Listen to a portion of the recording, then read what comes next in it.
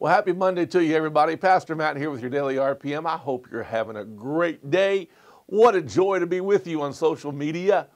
Hey, talking this week about some of the things that Jesus said on the cross. He made several statements. We're going to look at 5 of them this week. The cross. Many of you wear a cross around your neck, or some of you have tattoos of a cross. And we boldly wear as a piece of jewelry or body art an instrument of torture and shame and death. Isn't it odd that Christians are about love and forgiveness, and yet our emblem is a sign of torture and death? But here's the deal.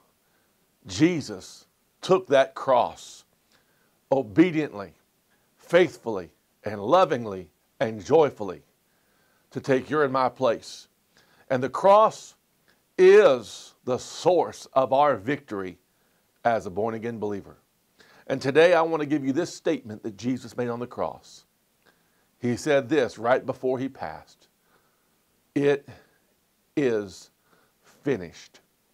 And I want you to know that when Jesus took that cross with such obedience, it was finished. The work was completed. Your sins and my sins, past, present, and future, were taken on that cross. And every prophecy, every teaching had been fulfilled. And every victory we have today as believers goes back to the cross. And I want you to know today, we have to walk out our faith, and we're being perfected. We're learning to be more like Jesus. But at the end of the day, our victory was paid for.